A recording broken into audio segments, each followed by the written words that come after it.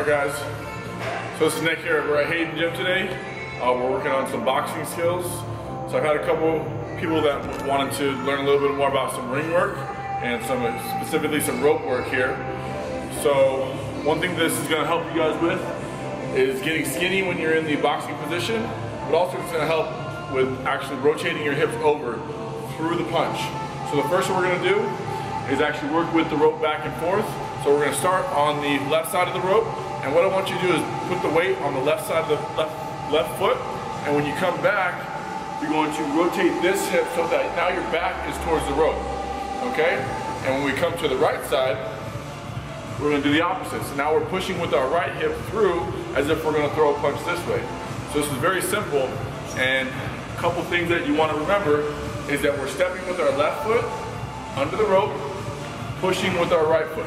The left foot doesn't move when we come back under to the right side, except that the hip actually rolls this way. So it rolls away from the rope. So now my back is actually to the rope.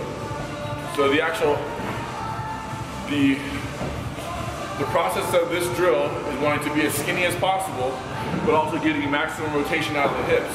So it is okay if you actually over-rotate your hips.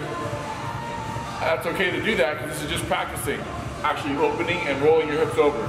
So for all you that have really tight or immobile hips, this is a good exercise to practice even if there is no rope. Coming under the rope, it's also going to help you with your rolls.